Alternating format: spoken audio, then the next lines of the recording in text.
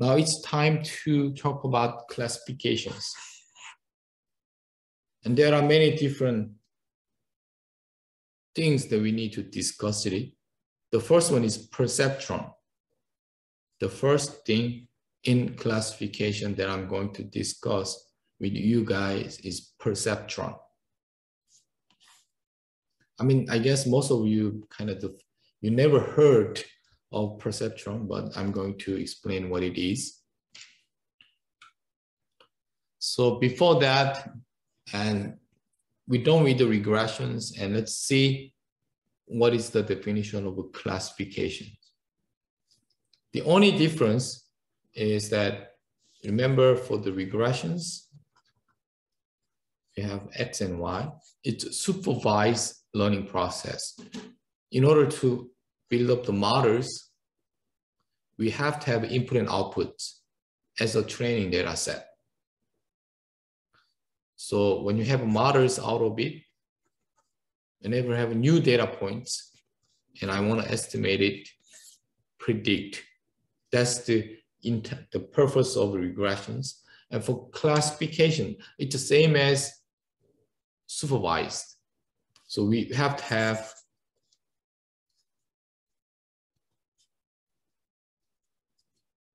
X and Y paired input and outputs at the same time.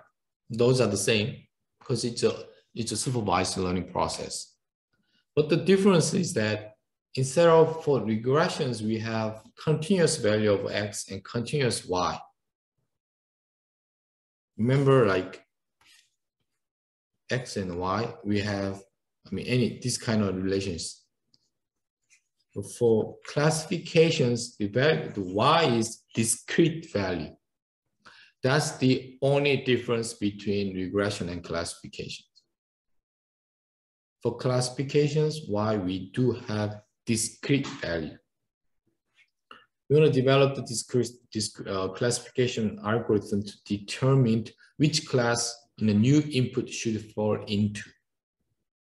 So we have discrete values of Y, and once we're done with building up the classification models, whenever we have new inputs, we want to estimate it, what kind of class that we have, what kind of discrete value that we're going to have.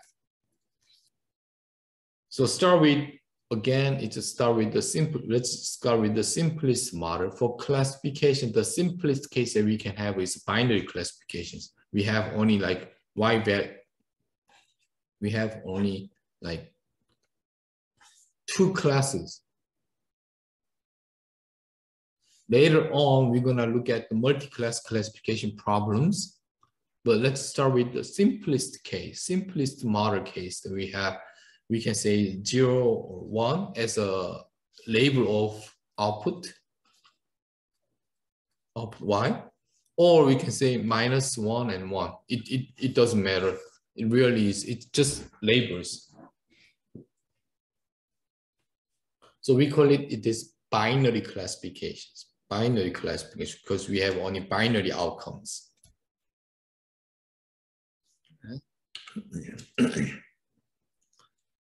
We're gonna learn the perceptrons and support vector machines. We call it SVM.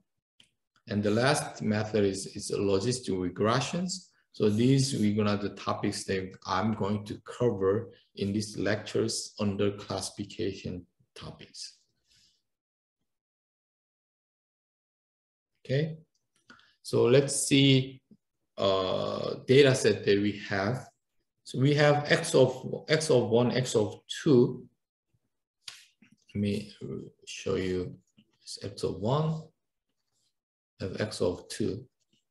And suppose we have some data points here. How many class? We have 2 class. This one says C of 1 and C of 2. C of 0s and C of 1. You can say like C of 0s and C of 1, or C of 1 and C of 2. This is how you're gonna assign the outputs, so it doesn't matter. So if you look at X, probably like X of 1, X of 2, and y's, like say here is zeros, and another point I'm gonna have probably this is 1.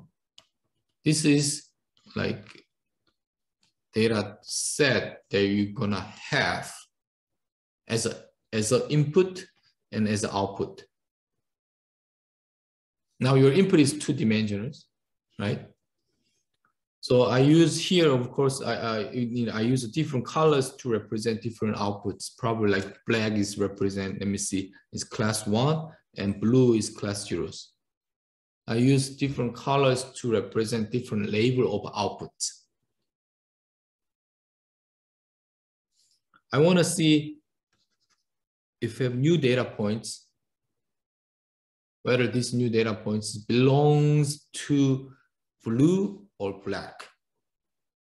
Blue or black. This is too obvious. I mean, I guess it's like everybody agrees that it's probably very close to blue. How we do that? We're gonna build up classification boundaries like that. Whether this data point is on this side, on this side, it really depends on. If this data points related to on this side, probably I'm gonna say that this data points this data belongs to blue.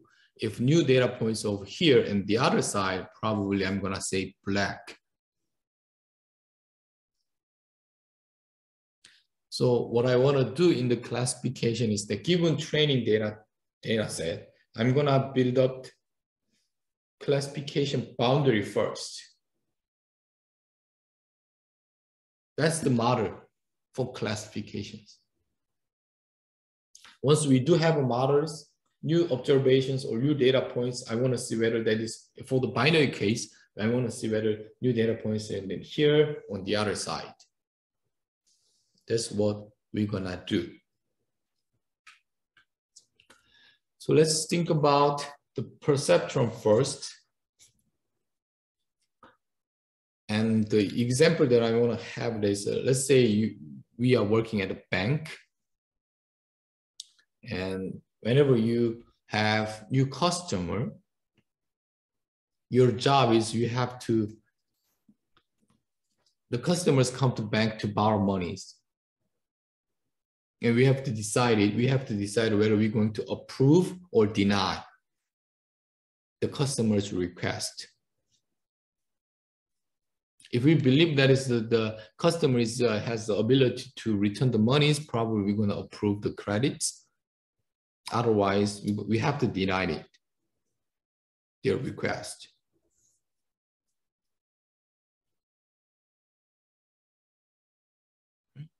So let's see, suppose we have some customers,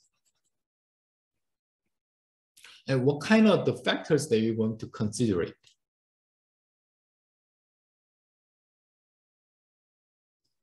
What kind of factors?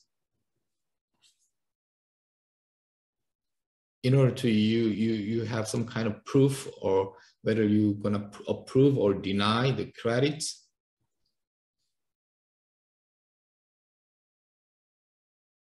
You're gonna consider what kind of the factor, what kind of attributes.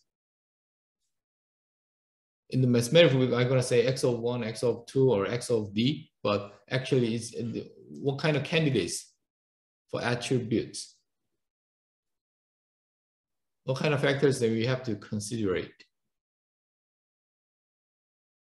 Any ideas? Any suggestions? Suppose you are working at a bank and you have new customers.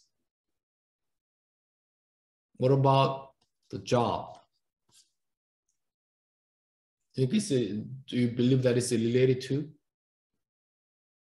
In order to make your right decisions? What about like height or weight? Do you think it's related to? What about genders?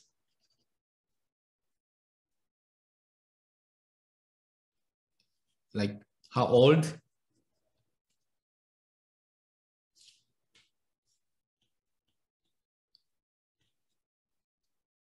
You guys know what I'm trying to do?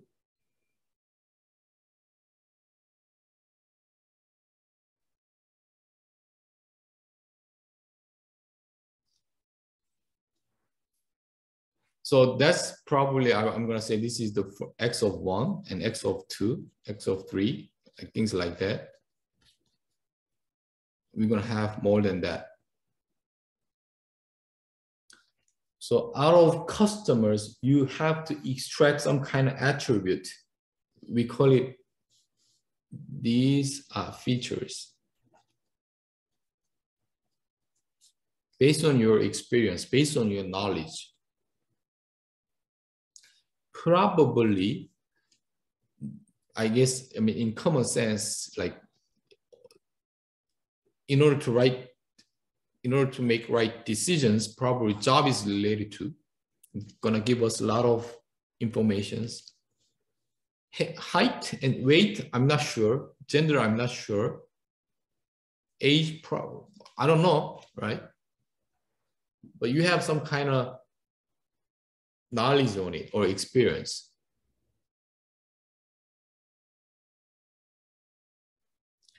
And another thing is that we have to, these are the given information or given features out of input, or you guys can say features or input.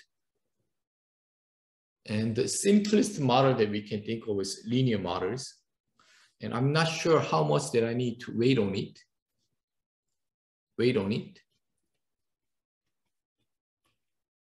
More than that. So these are the weight. How much that we're supposed to consider it. Gonna multiply it and do some kind of summations for entire. That's kind of how I wrote it.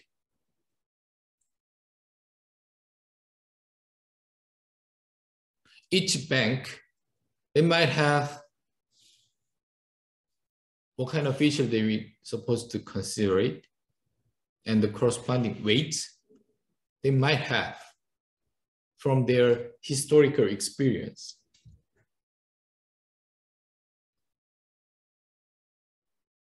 Maybe like, I don't know, maybe this one is 10, and like this one is like 1, and weight is I don't know, it's -1, whatever. Genders, and we do this kind of calculations, and if it is greater than like some kind of threshold, I'm going to approve it, and otherwise I'm going to deny it. That's kind of the simplest model that we can think of. The simplest model that we can, it's linear combinations with different weights on each feature.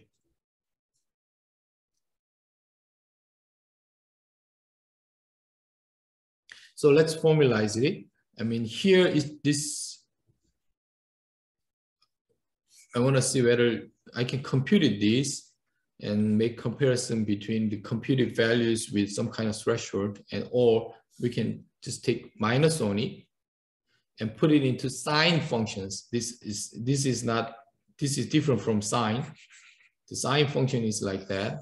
If the values, the argument is greater than here, is positive, that means it's gonna have 1. It's negative, is -1. Okay, that's the definition of sine functions. And this is some kind of threshold, is unknown value. So I'm gonna assign another parameters or weight, and this is unknown, so I can just have positive. We're gonna have negative values, so it doesn't matter. And so that's where we at right now. I'm going to introduce artificial coordinate. So I will say here 1 as a omega zeros. Then we can have compressed expressions like that. So remember this one is I is starting from, starts from 1, it starts from zeros. So now this is simplified. Now what we can do is whenever we do have customers, compute this one and check whether this value is positive or negative. If positive, we're gonna approve. If it's negative, we're gonna deny it. So that's we can compute it. In a vector form, so again, it's omega is like omega zeros and omega ones, and x is x zeros and x1, things like that. So we do omega transpose x, which is inner product. It's inner product and psi.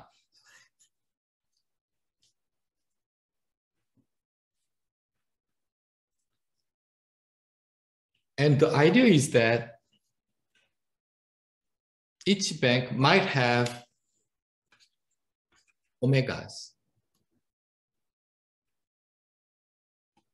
But for machine learning, it's totally different. We're gonna look at these problems in a totally different perspective. We have previous customers, right? Some of them was able to return, some of them not. We have those kind of historical data set. We want to find out proper value of omega.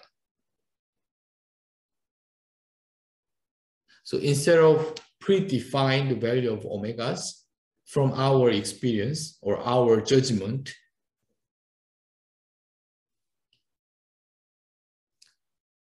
just ignore those kind of things. We just want to build up omegas out of data set. We want to learn omegas from all the historical data set that we have. That's the different perspective. That's the perspective of machine learning or data analytics. I want to find out the omegas instead of I predefine omegas. Do you see the difference? Or something we have no ideas on which factors are important or which factors are not important.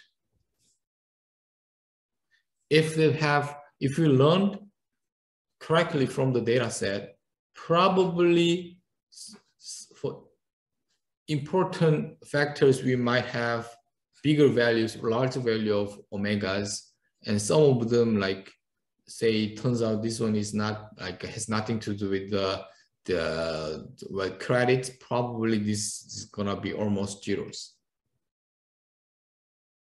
We want to learn right omegas from the data set that we have. So let's do. So perceptrons are gonna work for the linearly separable data set like that. Let me show you. Go back to. Okay, let's talk about this one first. Now, again, it's a simplified it. Now, say suppose we have only two factors, two features that we have, then and weights we're gonna have only two, right? And this is that we have to think about it. And let me see this one. Omegas, we have omega transpose x, and we have a constant terms as well. And this is the equation that we have. Again, the same as this one. And this is linear equation. In two-dimensional space, let me see, x of 1 and x of 2. And if we set g of x, if set is equal to zeros, that means there's some straight lines in two-dimensional space. Like that. So if you find all the solutions, all the data points is on top of these straight line over there.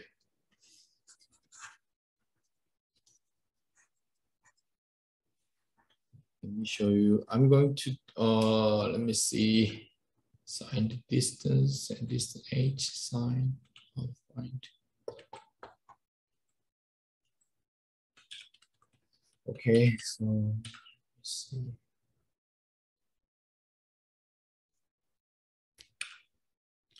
Because I think I have only 5 minutes left, and let me show you.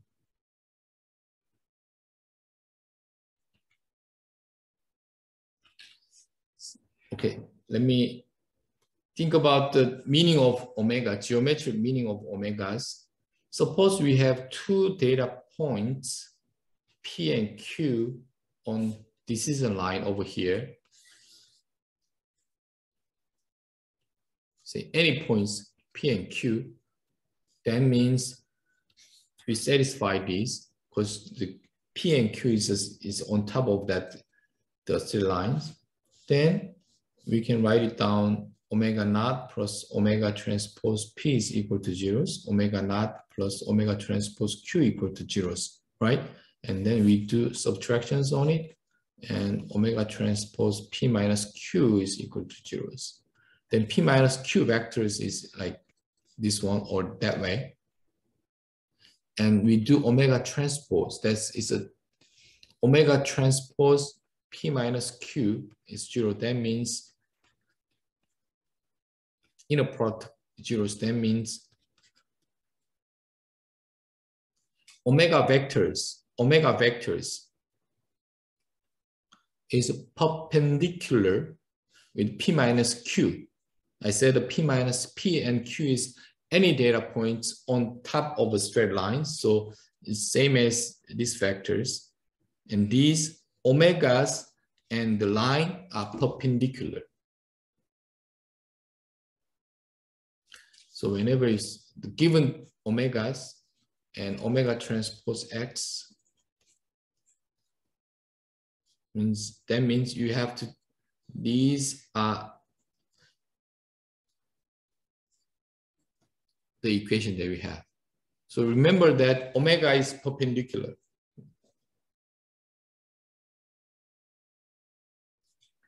Omega is perpendicular with it here.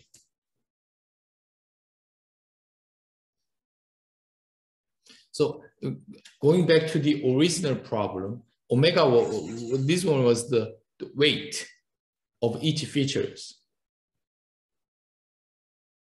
right? So going back to this problem, says, suppose you have these data points, and in order to separate it, probably this one is the right decision boundary. And if you have decision boundaries, we know that omega is perpendicular.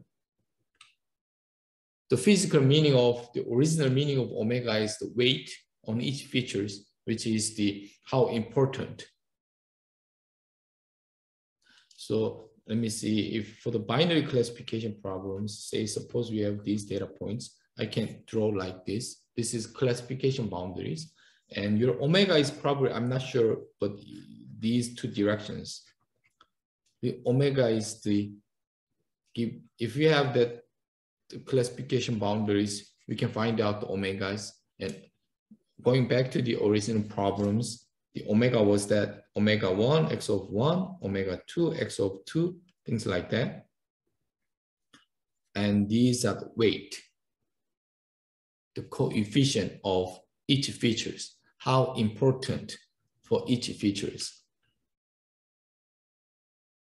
That's what we did, is that we learned feature importance from the data set.